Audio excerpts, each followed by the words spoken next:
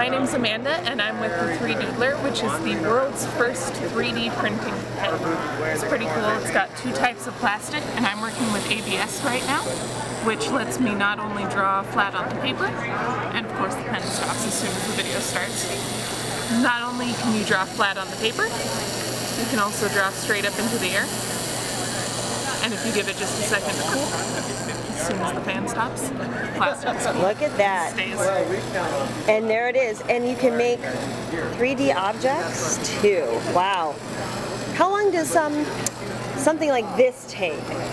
Something like this takes 30-45 minutes or so. And it really depends on the type of plastic that you're using. PLA comes out a little bit faster than ABS does, so that makes things a little bit faster. You've also got a fast button and a slow button on the pen, fast and slow. And so when you're using the pen on fast, obviously things go a little bit faster, and when you're going slow, you can do the verticals a lot more easily. Okay. We've got 37 colors of plastic so far, and we're always looking to get more. So we've got a little bit of something for everyone. So talk to me about the price point of the tool and of the sticks.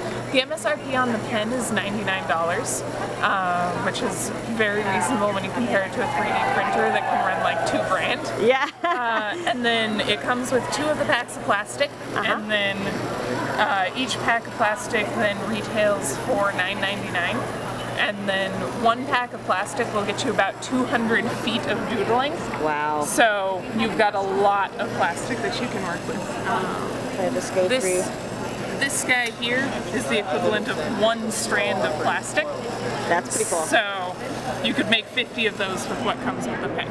Right, and I'm kind of just going through now so you can see some of the samples here at the booth. It's pretty cool.